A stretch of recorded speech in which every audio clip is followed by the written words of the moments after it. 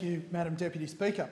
It is an honour to stand here today and offer my congratulations to those who have given tireless service to their community and the nation. As a local member, I am continually astonished at the width and breadth of those in our community quietly working to improve the lives of others. The 2017 Queen's Birthdays Honours List recognises the service of 5 Mackellar residents.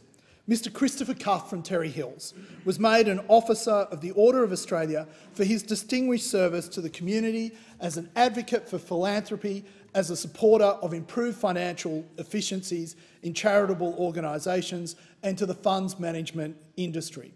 As founder and chairman of Australian Philanthropic Services, Chris has sought to use his 25 years' experience in building successful wealth management practices to inspire and support more individuals and families to engage in philanthropy. Mr Barry Finch of Frenchs Forest received the Medal of the Order of Australia for his service to the community through social welfare groups, including the St Vincent de Paul Society, where he serves as President of the Broken Bay Central Council. Barry has been a member of the Society for 32 years, is also the Forestville Conference President and President of the No Interest Loan Scheme, Northern Sydney.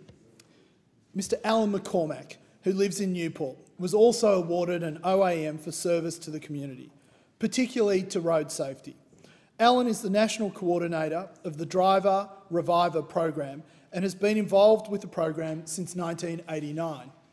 Over the years of his involvement, the road toll has dramatically declined, in no small part because of their excellent work around Australia to reduce fatigue-related crashes on our roads. Alan is also a recipient of the Melvin Jones Award, which is the highest award the Lions Club International can bestow upon a person. Mr Peter Wachtel from Palm Beach, who has served the community through ski patrolling for over 40 years, was recognised with a Medal of the Order of Australia. Peter has been a member of the Perisher Ski Patrol, the Volunteer Rescue Association Ski Patrol Squad and the Australian Ski Patrol Association, serving on various positions throughout his many years of service. He has been an examiner and trainer in ski patrolling and first aid for many years and contributed much to the safety of outdoor snow sports. Francis Wong of Belrose was recognised with a Medal of the Order for service to the Chinese community of Sydney.